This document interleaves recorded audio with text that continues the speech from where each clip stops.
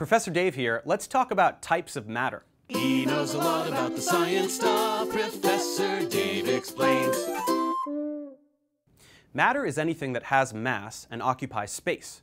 It can have many forms.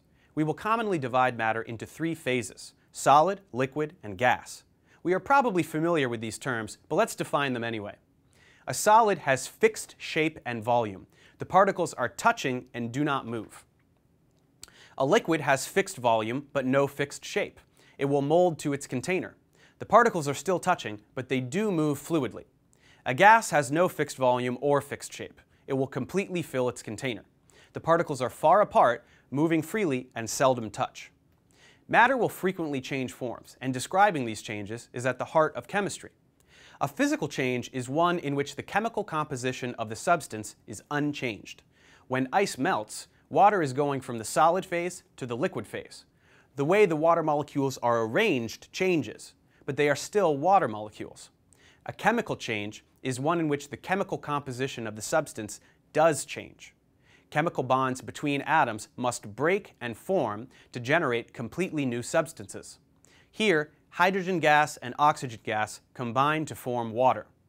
Notice that hydrogen and oxygen used to be connected to themselves and are now connected to each other.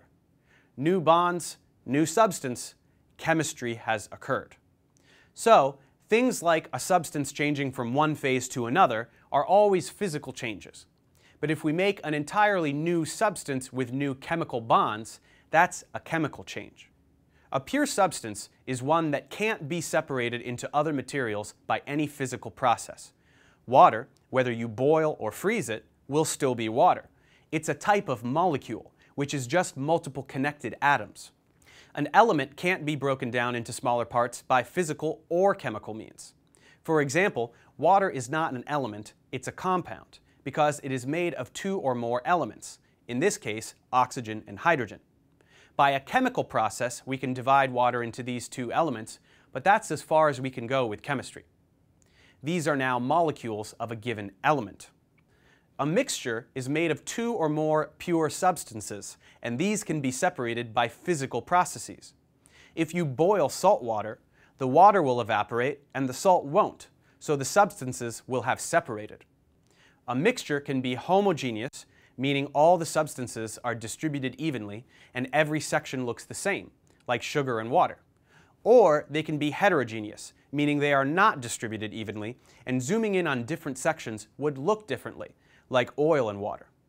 So, we've got pure substances, which can be elements, made of only one type of atom, or compounds, which are made of different types of atoms, but are still just one type of molecule.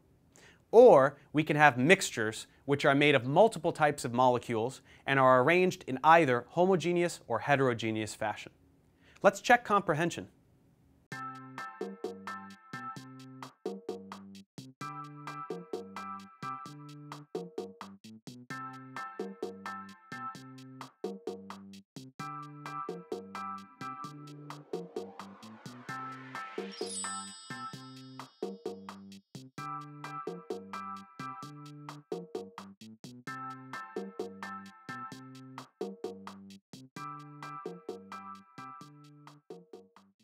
Thanks for watching, guys. Subscribe to my channel for more tutorials, and as always, feel free to email me, ProfessorDaveExplains@gmail.com.